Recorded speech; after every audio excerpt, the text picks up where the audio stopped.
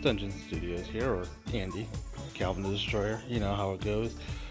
Don't have one of those hard drive platters that are removable platters anymore, but there is one at the makerspace, so I figured I'll show this one off since I already sold the other ones. I think I sold them someplace in Nevada. Anyway, I would just keep them as like a momentum or something like that. Memento. This one was donated to the space from somebody, but we've got it here as like a memento, and we just show it off. It just sits on the shelf in the EE lab, the whole electronics lab. Plenty of parts. If you want to become a member, you can come in and use the soldering irons, build some projects. But these guys are really cool. This one was taken out of its case, I believe.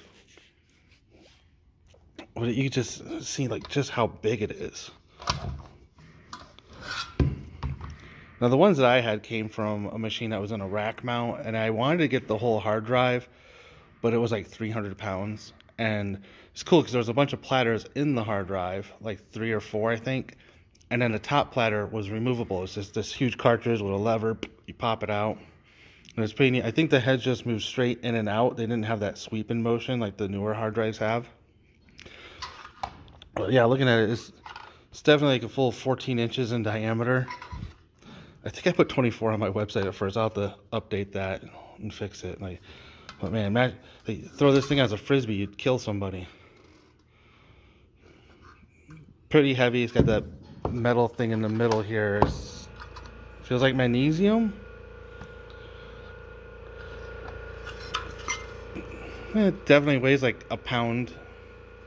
Not really good at telling weights, but it's just so cool to see them so big.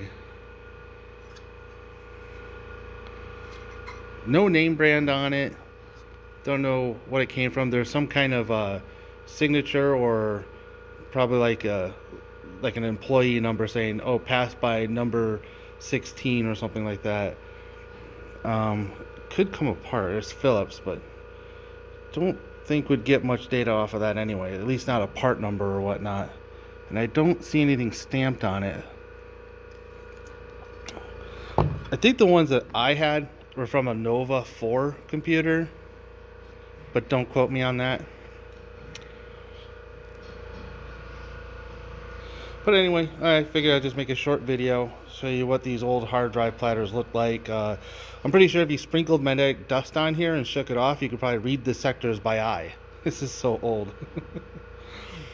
Granted, this one, whatever's on it's probably long since gone. Like, there's freaking paint smudges and fingerprints everywhere, scratches. You know, like I said, it was just sitting on a shelf for who knows how long. Anyway, like, comment, subscribe.